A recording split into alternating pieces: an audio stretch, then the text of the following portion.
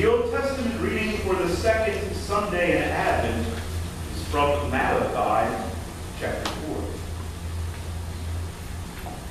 For behold, the day is coming, burning like an oven, when all the arrogant and all evildoers will be stubble. The day that is coming shall set them ablaze, says the Lord of hosts, so that it will leave them neither root nor branch. But for you who fear my name, the Son of Righteousness shall rise with healing in its wings.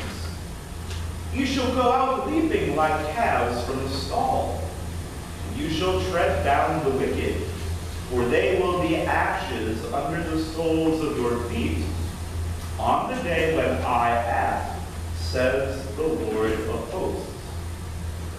Remember the law of my servant Moses, the statutes and just decrees that I commanded him at Horeb for all Israel. Behold, I will send you Elijah the prophet before the great and awesome day of the Lord comes. And he will turn the hearts of fathers to their children, the hearts of children to their fathers, lest I come and strike the land with the decree of utter destruction. This is the word of the Lord. The epistle is from Romans chapter 15. For whatever was written in former days was written for our instruction, that through endurance, through the encouragement of the Scriptures, we might have hope. May the God of endurance and encouragement grant you to live in such harmony with one another, in accord with Christ Jesus, that together you may with one voice glorify the God and Father of our Lord Jesus Christ. Therefore, welcome one another as Christ welcomed you for the glory of God. For I tell you that Christ became a servant to the circumcised to show God's truthfulness, in order to confirm the promises given to the patriarchs, and in order that the Gentiles might glorify God for his mercy. As it is written, therefore I will praise you among the Gentiles, and sing to your name. Again it is said, rejoice, O Gentiles, with his people. And again, praise the Lord, all you Gentiles, and let all the peoples extol him. And again Isaiah says, the roots of Jesse will come, even he who arises to rule the Gentiles. In him will the Gentiles hope. May the God of hope fill you with all joy and peace in believing, so that by the power of the Holy Spirit you may abound in hope. This is the word of the Lord. The Holy Gospel according to St. Luke, the 21st chapter. Jesus said, there will be signs in sun and moon and stars, and on the earth distress of nations in perplexity, because of the roaring of the sea and the waves, people fainting with fear, and with foreboding of what is coming on the world. For the powers of the heavens will be shaken. And then they will see the Son of Man coming in a cloud with power and great glory. Now when these things begin to take place, straighten up and raise your heads, because your redemption is drawing near. And he told them a parable. Look at the fig tree and all the trees. As soon as they come out in leaf, you see for yourselves and know that summer is already near. So also, when you see these things things taking place, we know that the kingdom of God is near. Truly I say to you, this generation will not pass away until all has taken place.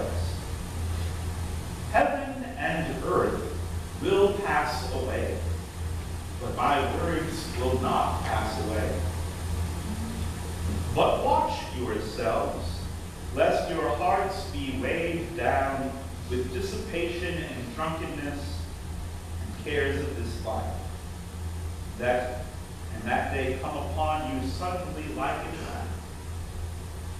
For it will come upon all who dwell on the face of the whole earth. But stay awake at all times, praying that you may have strength to escape all these things that are going to take place, to stand before the Son of Man. This is the gospel of the Lord. In the name of the Father, and of the Son, and of the Holy Spirit. Amen. Christ our Lord has made known and promised, heaven and earth shall pass away, but my words shall surely not pass away. How shall you respond to this word of Christ? Are you taking it seriously? Are you acting in accordance with it? Are you taking it to heart?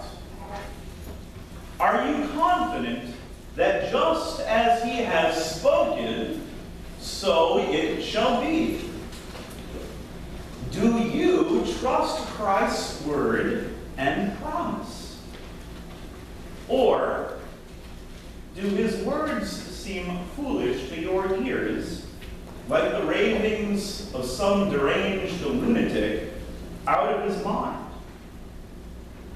Are you sneering at such outrageous predictions and self-delusional proclamations? Is Jesus simply a fool to be laughed at and then ignored for far more important matters at hand? Still yet, do his words ring with deceit in your ears? The grand lies of a master liar, spun to ensnare and entrap those foolish enough to take them seriously. You see, there are only three reasonable reactions to Christ and to his word. He is either your Lord and you trust his word, or he is a lunatic and his word can simply be forgotten. Or still the third, he is a liar and his word is to be opposed. The Pharisees, Sadducees, and the elders of the Jewish ruling council took Jesus to be a liar and a blasphemer. They were convinced that Jesus spoke and acted by the power of the devil. They were certain that Jesus' words would bring trouble and ruin upon the Jewish people. They were certain that this trouble would come upon them from Rome. And thus, they plotted against Jesus. They drummed up false charges against him and put political pressure upon Pilate to have him crucified. They wanted Jesus' words to pass away, and thus they killed him. The Romans and the rest of the Gentile world took Jesus for a lunatic. Pilate could not understand Jesus' silence in the face of his accusers. He knew Jesus was not a criminal worthy of death, and yet Jesus seemed to welcome his very own destruction. He was confounded by Jesus' claim to a reign in a kingship that is not of this world. Pilate had Jesus mocked and scourged, hoping by this to pacify the demands of the Jewish rulers. He didn't really want to kill Jesus because he indeed knew he was innocent of all the charges brought against him. Yet in the end, when pressed, Pilate gave in and gave the order of execution for the loony Christ that was brought before him. The first disciples of Jesus had come to believe that the words of Jesus were the very words of God himself. Jesus' words spoke truth concerning the condition and state of the world and of the people of Israel and the Gentiles and themselves personally. Jesus had called them and countless others to repentance by preaching the good news of God's reign that had come in him. Jesus extended God's mercy to sinners. He forgave them. He taught the Holy Scriptures with authority like no one else. He cast out demons. He healed the sick. And he even brought the dead back to life. And he did this all by his word. The disciples had come to believe that he was the one promised to redeem Israel and to be a light to all the nations. They confessed Jesus to be the Christ of God, the Son of the Most High, the one who is blessed, who comes in the name of the Lord. Every word of Jesus, or every word that Jesus spoke to them, the disciples clung to. Thus, when Jesus referred to himself as the Son of Man coming in a cloud with glory and power, they believed that he was the one promised in Daniel chapter 7. I saw in the night visions, and behold, with the clouds of heaven there came one like a Son of Man. And he came to the Ancient of Days, and was presented before him, and to him was given dominion and glory and the kingdom, that all peoples, nations, and languages should serve him.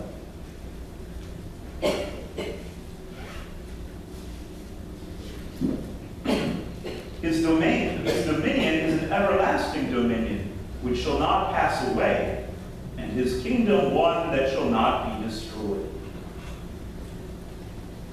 But then, shortly after Jesus said, "Heaven and earth will pass away, but my words shall surely not pass away," Jesus passed away into death and was laid in a tomb. The disciples mourned. Their hope was crushed. Their faith was undone. Yet, Jesus' words still did not pass away. You see, before Jesus passed away into death, he told his disciples that it was necessary for him to be rejected, to be killed, and on the third day to be raised from the dead, in order to redeem Israel, the Gentiles, and all the world.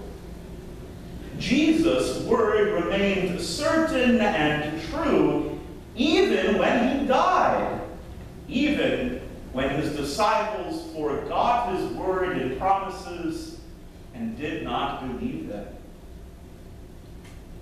For just as Jesus said, he passed from death into resurrection life. In his resurrection, Jesus appeared to those very same disciples who believed and hoped in him and fell away. And he came to them and he spoke words of peace and forgiveness to restore them and reestablish them in faith. He opened the very scriptures to them that they might understand how everything written in them gave witness to him. And then Jesus sent these same disciples into all the world to be his witnesses, to proclaim his word to all the nations, to preach repentance and the forgiveness of sins in his name. And just as Jesus said, so the first disciples did and have done. So that even you and I and countless other people have heard the very words of Jesus today. Heaven and earth shall pass away, but my words shall surely not pass away. Dear brothers and sisters in Christ, the end is ever drawing near. The day of judgment is indeed at hand. Everything in this world and this age shall indeed pass away. It is all temporary. Everything that seems firm and unshakable will be shaken and fall. All the powers and the rulers of this earth will crumble and come to nothing. All evildoers, the wicked, the unrighteous, who care only for themselves, and whose hearts are drunken with lust and the cares of this world, shall die and meet their eternal doom.